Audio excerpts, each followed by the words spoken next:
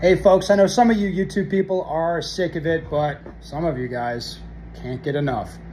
So we're going to talk more about USPSA today. There's been a lot happening the last few days. We got some meeting minutes from last week's meeting, and I want to talk about that. And Bill Duda at Go Fast Don't Suck made a post which generated a lot of discussion. So I want to talk about that too. All right, so let's talk about what happened in last week's meeting. We know this because we got minutes, and Scott and Frank were nice enough to join Joel at the Training Group Live podcast. I'm going to put a link down in the description if you want to watch the full podcast yourself or listen to it, whatever, however you consume it is fine. That podcast is supported by Practical Shooting Training Group at pstg.us. Those of you digital coached type of people, you know all about Training Group. Not everybody does, but if you're interested in digital coaching and a nice little website with lots of information on it, you should check out Training Group. Once again, pstg.us. Okay, so Scott, the Area 3 director, Frank, Area 7 director, like I said, they joined Joel, and between their conversation and the minutes from last week's meeting, we can kind of get some idea of what's going on in the organization.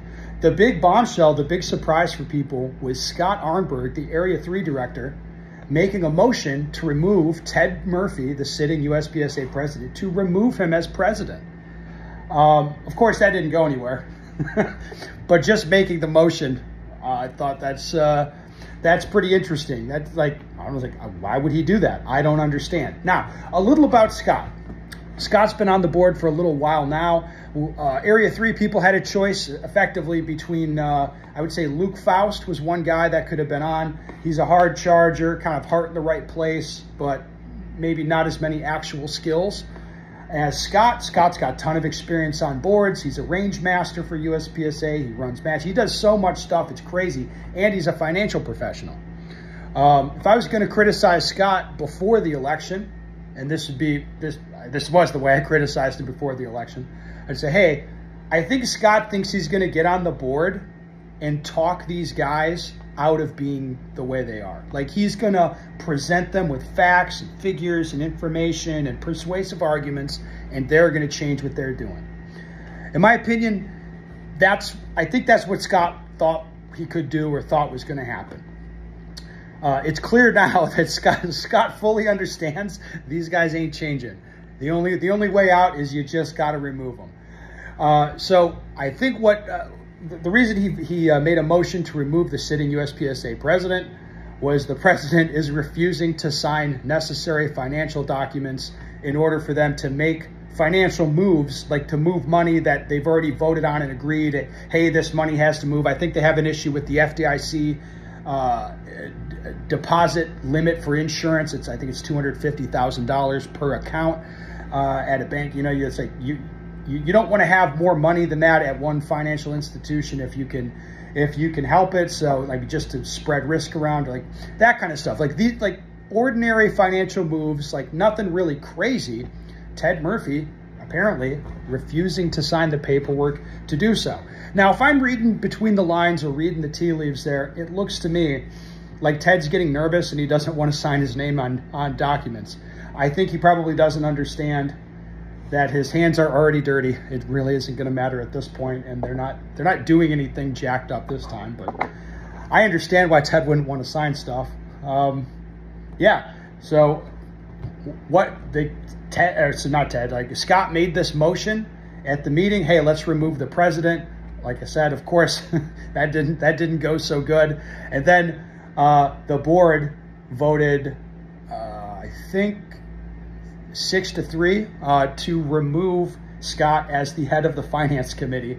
And my understanding is this was just purely and overtly just retaliation for what Scott had done. Like I said, if you're curious more about that story, go listen to the Training Group podcast, because it's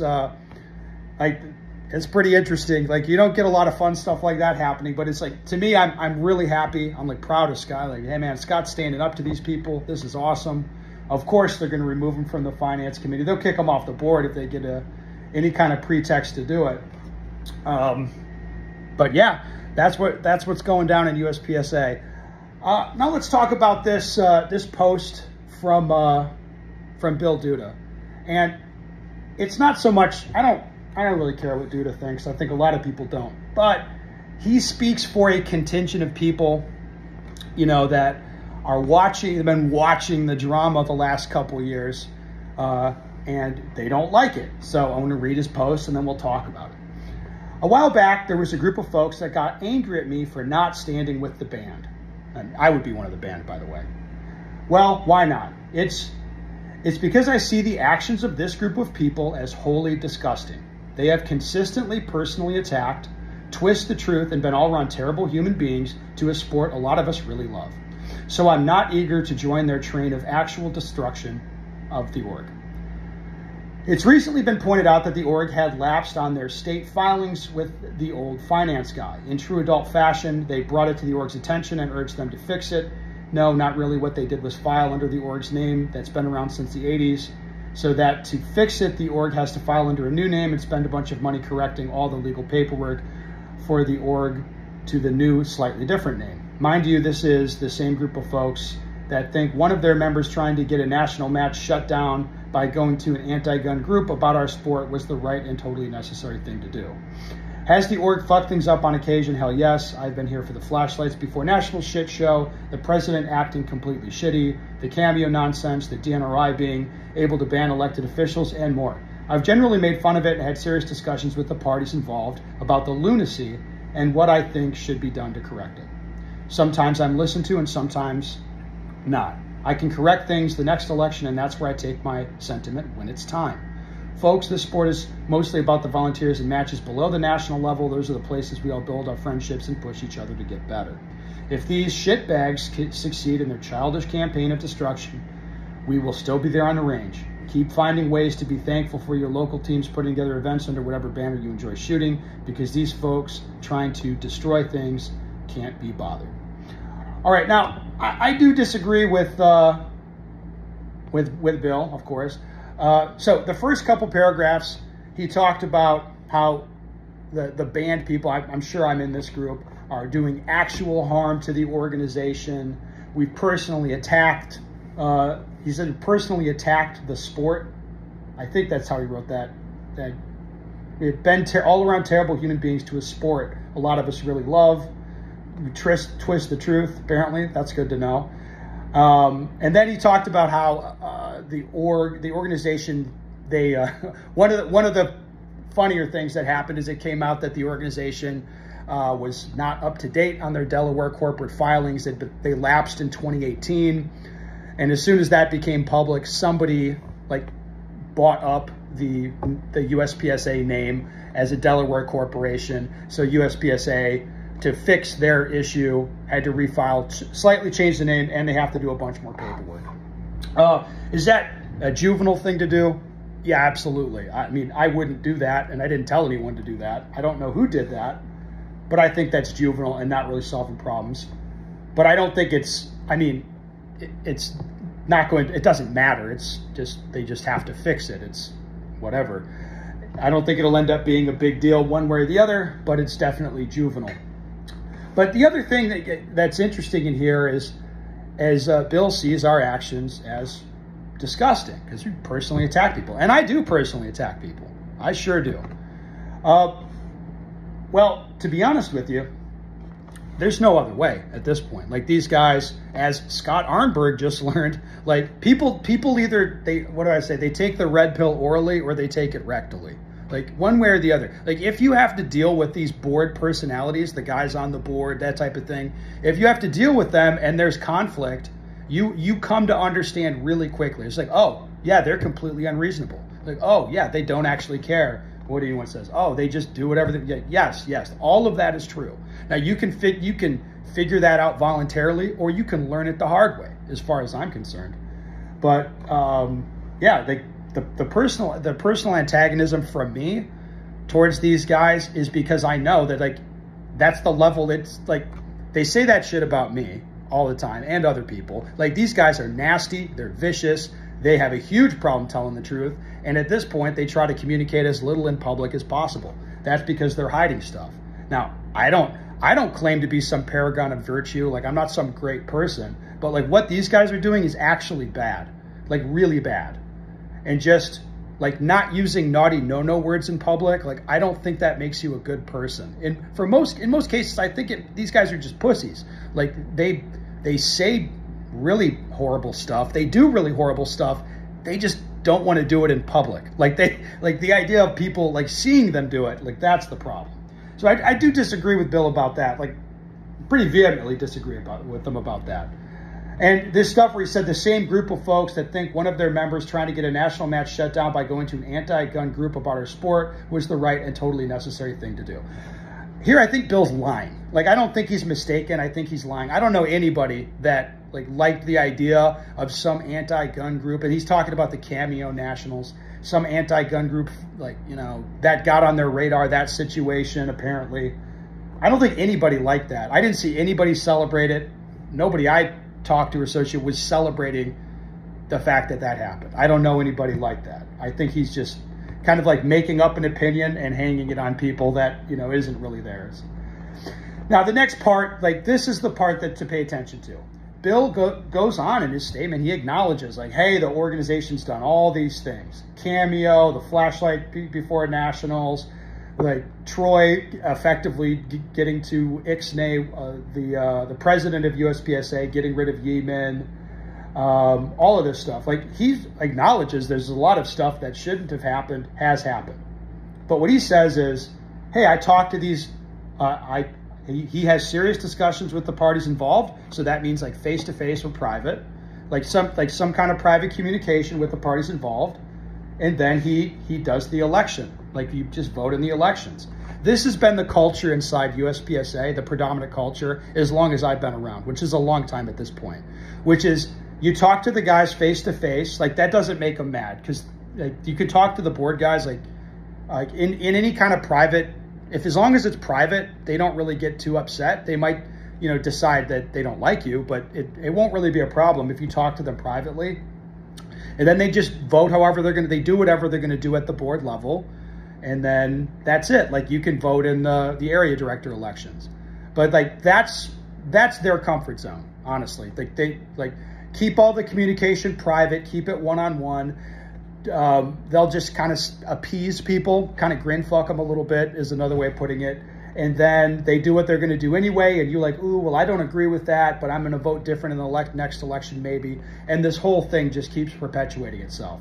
Effectively, you're allowed to oppose them in a way that's not going to change anything. You're not allowed to be loud and vocal and public and say, hey, no, you guys are lying about this. Say, hey, no, what you're doing, I think it's illegal or whatever. Like that kind of stuff, that pisses them off really bad, really, really fast.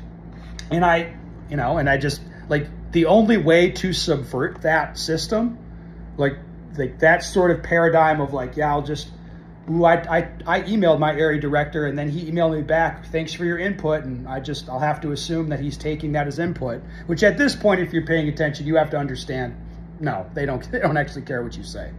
The only way to break through that, the way things work, the only way to break through is to be antagonistic, to do it loudly and do it in public. That's the most important thing. Do it in front of an audience, whatever you're doing. That's why I go at these guys in public, in front of an audience. It's like, no matter what, they at least can't lie about what I said after the fact. And then other people get to, like, ooh, I agree with this or not this or whatever. It just gets the conversation going in a very public way, which I can assure you they hate. Obviously, Bill Duda got a lot of pushback for this post because, there's a lot of guys that are kind of seeing things my way. And I'll read one post. I know this guy. I think this is a very good post from Thomas Smith. In reply to Duda, he says, you ask for people to act like adults. Well, I have. I sent numerous letters to the BOD with very little response other than to call me a complainer. I've never been profane, threatening, nor have I called anyone names. My reward for acting like an adult was to get a forced withdrawal out of my Area 2 match by the Area 2 director that acts like a schoolyard bully. What should I try next, Bill? And I should say, what Thomas is saying is true. He's I think he's a retired, like a professional. I think something in finance. I think he's a CPA or something. So he actually has some expertise. He looks at what's going on with the board. He has a different opinion. He tries to talk to these guys, and he gets nowhere. And he gets retaliation anyway, right? Just the fact that he said something, you know, he just disagreed with Leighton in a sustained fashion. Well, guess what? He's not allowed to shoot his area match anymore. Not allowed. And is anybody going to do anything about that? No. But it's like, this is why I'll tell people, like, it's not about the antagonism and the profanity that I do. Like, I do that because it just brings more attention to what I'm saying. And it irritates them. They hate it. Like, do I think that no part of the board, like, really cares about you using salty language? Like, that doesn't offend anybody. That's just like, oh, can you believe this guy would say that? That's all an act. And as Thomas is pointing out here, even if you like follow their rules, like whatever, you know, you follow the rules as they say they are, you don't get anywhere. You don't get a word in edgewise. They're not going to change anything they're doing, and they're going to retaliate against you anyway. So, yeah. Anyway, oh, one other bit of USPSA news. It looks like the lawsuit, I believe, is fully funded now. If I just saw it flash.